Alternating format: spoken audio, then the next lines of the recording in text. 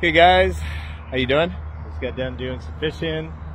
I installed my fish finder and a bunch of other things, and I figured I might as well just show it off. So today I wasn't so much worried about fishing today. I did get 6 kokanee. I could have done 4 more. I got a limit, but you know what? I just wanted to test out my new fish finder, the downriggers, and see the things.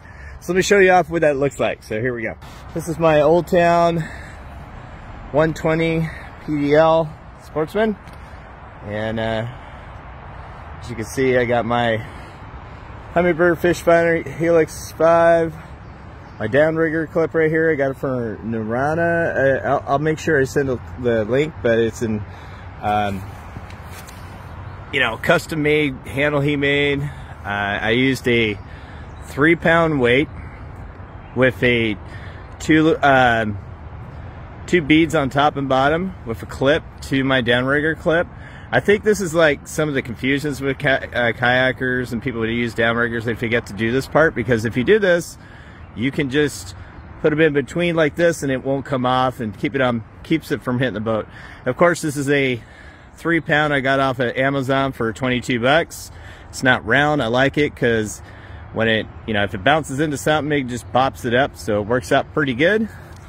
The Scotty Downrigger right here, just to release, it's pretty self-explanatory. You just twist the knob. I'm gonna let it down slow so you can see. Of course, it's do it by hand like that.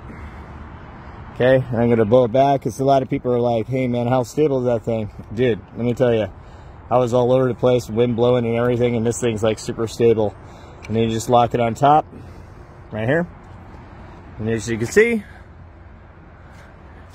it's super stable. So if I even grab the weight, go like this, make it bounce. I mean, the whole, sure, the bar bounces a little bit, but it ain't gonna come off. So works out pretty good.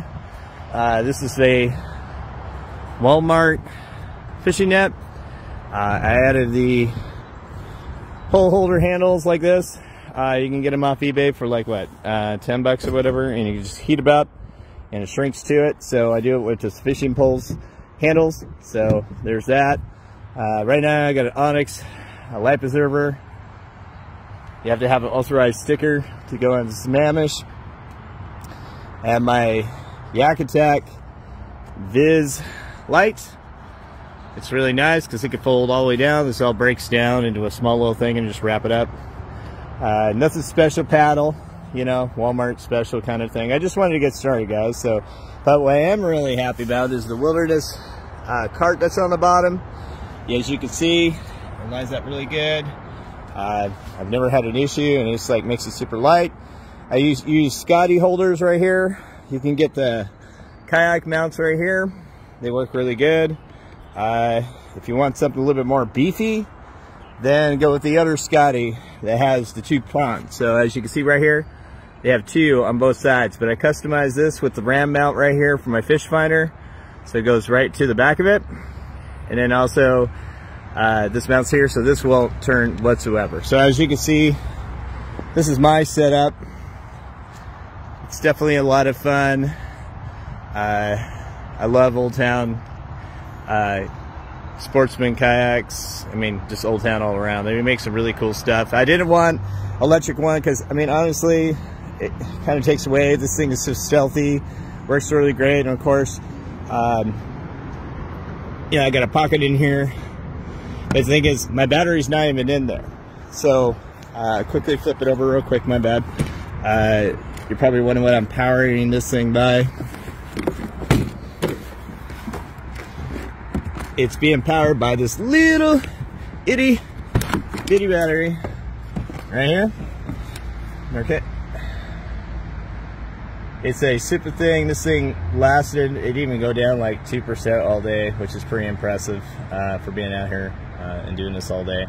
So I just put that in here. It's no big deal. I'm going to disconnect before I put on my Suburban. And yes, I do top loading, so it's a little different than everybody else.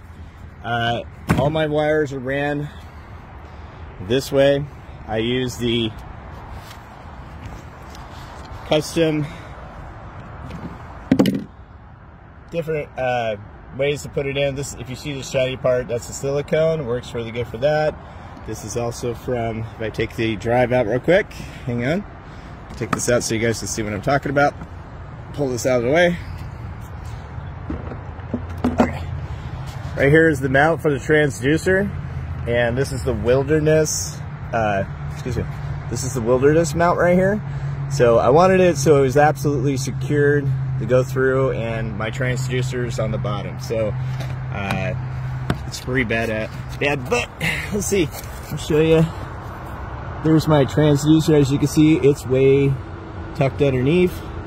And as you can see from the sides of the boat, it's not going to hit anything. That's why I liked it, because there's the stock one, there's the custom one. So it's way up in there. It's never rubbed. Everything else rubs around it other than that. So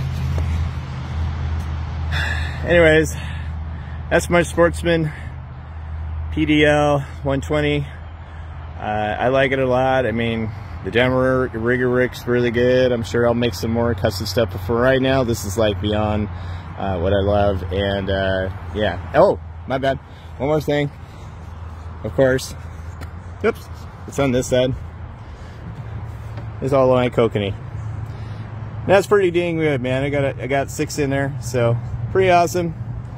Anyways, hope you guys liked the video. Anyways, that's my Sportsman PDL. It does go on my top of my Suburban, top loaded, no problem.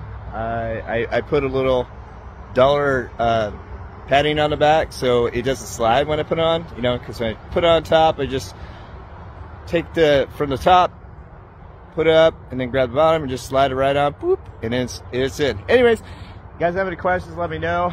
But anyways, that's my Old Town Sportsman PDL 120. Peace!